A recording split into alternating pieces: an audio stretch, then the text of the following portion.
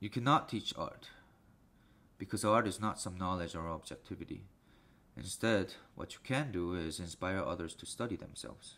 Then the art will naturally flow out of the person. Your art could be in any form. You could be a painter, singer, designer, architect, chef, investor, banker, wanker, entrepreneur, engineer, carpenter, farmer, lawyer, sawyer, stripper, dealer, player, teacher, YouTuber, janitor, mayor, taxi driver, sexy runner. Sexy runner is kinda fucking random. Rapper, ripper, pope, or a thot. It doesn't matter what you do.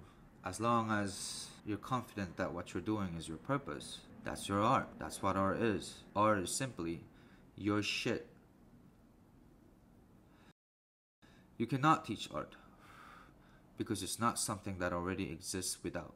It's something that rises from within. Your deepest abyss is where your art lies. It's not about fact, it's about truth. It's not about learning, it's about nurturing. You cannot teach art, because your art is different from others' art. Picasso's art was painting, Escobar's art was dealing, Einstein's art was physics, Tyson's art was whooping, Jackson's art was popping, Jordan's art was balling, Phelps' art was dolphin, Buffett's art was investing, Jobs' art was connecting, Kim's art was fame, and Koss's art was lame. They knew their shit and they went with it. They lived according to their plan A. That's what artists are. Artists are simply people who live doing their shit. In other words, people with no plan B. You cannot teach art. Instead, what you can do is inspire others to find their own shit. That really is all you can do to others. Not teach, but push. The mission is to let people, not set people.